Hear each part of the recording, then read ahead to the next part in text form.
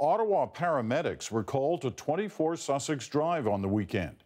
Sources tell CBC News that an 18-year-old woman was taken to hospital in the early hours of Sunday morning. The RCMP says she was not a member of the Harper family.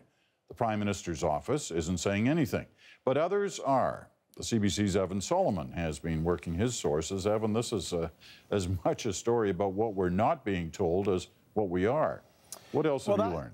Well, that's right, Peter. This story is of public interest for three reasons. Location, location, location. That location, 24 Sussex Drive, where, as you say, Mounties and paramedics say this 18-year-old girl was taken away by ambulance at 1 a.m. Sunday morning, apparently suffering from alcohol poisoning. Now, we have learned Ben Harper was celebrating his 18th birthday that night with some of his friends, but the Prime Minister's office won't say anything about the incident beyond the fact that it didn't involve a member of the family, and they won't confirm whether the Prime Minister or his wife, Lorraine, were at home at the time to supervise. So a lot of people are asking questions, Peter. Was there a law broken here? And it gets a bit murky. 18-year-olds are not allowed to drink legally at licensed establishments or in public places in Ontario. The law is pretty clear on that. No person under the age of 18 shall consume any liquor or purchase it in this province. However, one officer I spoke to said, look, at 18, the criminal code says you're an adult, no need for supervision, no need for consent.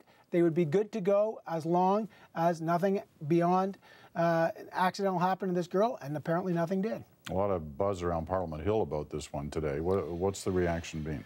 Well, interesting. Some immediate reaction from opposition members. Peter, Liberal MP Wayne Easter tweeted out, quote, Law and Order Prime Minister had severely intoxicated an underage girl at 24 Sussex on the weekend. Paramedics called. Where were the $23 million RCMP?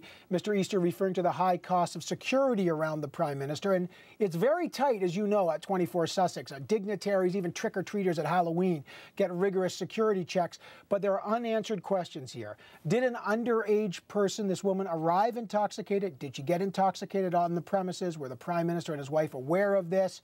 We've still got no answers to these questions. Why?